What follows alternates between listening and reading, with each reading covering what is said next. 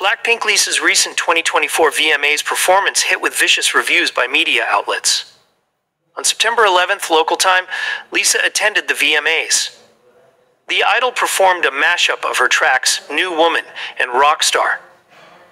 While fans loved Lisa's performance, the idol was hit with criticisms after locals, non-K-pop fans, accused her of lip-syncing throughout. Although netizens defended Lisa, some media outlets also seemed to have criticism for her performance. When Billboard shared their ranking of all the performances, Lisa was in last place, and while praising her performance skills, they didn't feel like the performance was impactful. For many fans, Billboard's review of Lisa was surprising, as they have always praised the idol, and there was even an article just after her performance praising the idol. While Billboard seemed harsh, the media outlet New York Post did a much more vicious analysis of Lisa's performance, as they also ranked her as one of the worst performances. In their description, they said Lisa was more of a K-flop, and even wrote how they wondered how the idol had been invited.